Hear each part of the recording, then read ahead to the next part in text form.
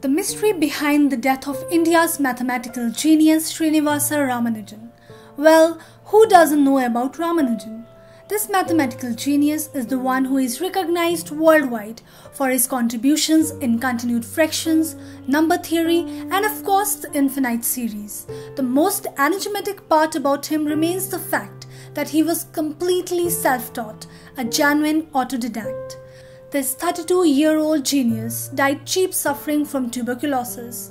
Let's find out what happened to the Indian boy genius of whom we have almost forgotten. I'm glad to have an audience like you. Support and motivate me by pressing subscribe button. I upload videos every day. Don't forget to press the bell icon so that whenever I will upload new video, your phone will notify you. Number 1. The Dietary Compromise in England.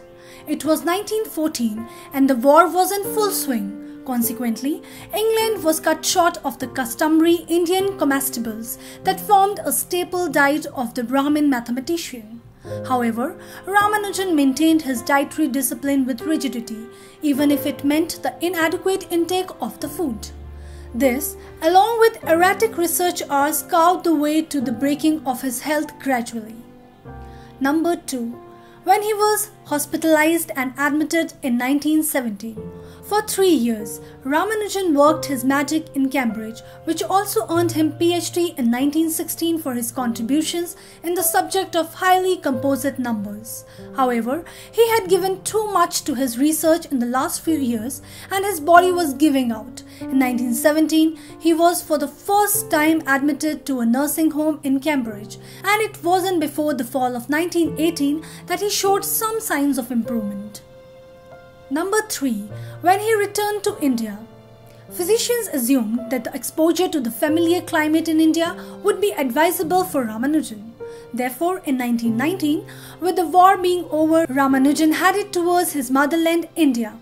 Unfortunately, when he reached Mumbai on March 27, 1919, there was a relapse of his illness. The familiarity of his native climate wasn't enough to keep Ramanujan's health from deteriorating.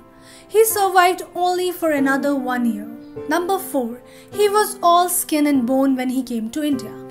His slight gain in weight ushered hope among his colleagues and doctors in England. However, when he reached India in 1919, his family in India was quite shocked to see his broken health.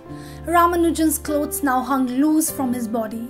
He was showing signs of chronic fever and had started coughing phlegm. Number 5. Was it really tuberculosis? From November 1917 to the summer of 1918, Ramanujan was being treated at the Matlock House Sanatorium, Matlock, Derbyshire.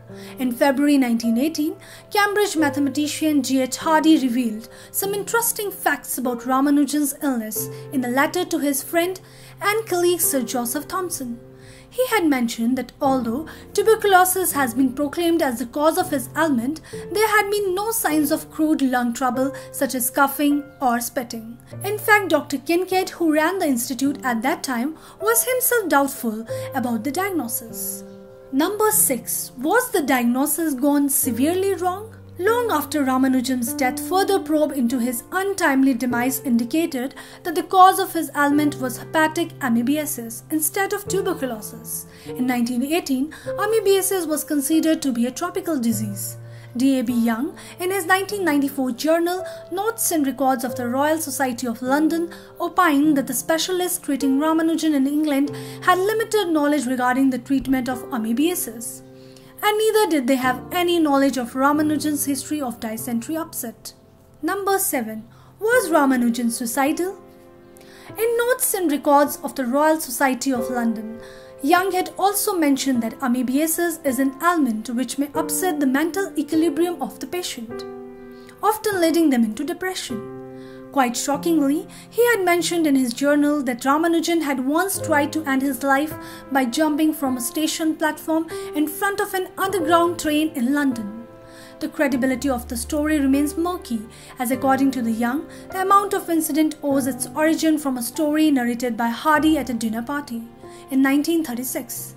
It is said the Royal Society of England hushed the incident up as suicide was considered a criminal offence in England during those days. Well, 100 years after the demise of one of the greatest mathematicians of the world, we can't help but wonder if Ramanujan didn't have to die at 32 had he been diagnosed better. What are your opinions? Let us know in the comment section. If you like my videos and want me to upload more videos, kindly share and subscribe my channel. Thanks for watching.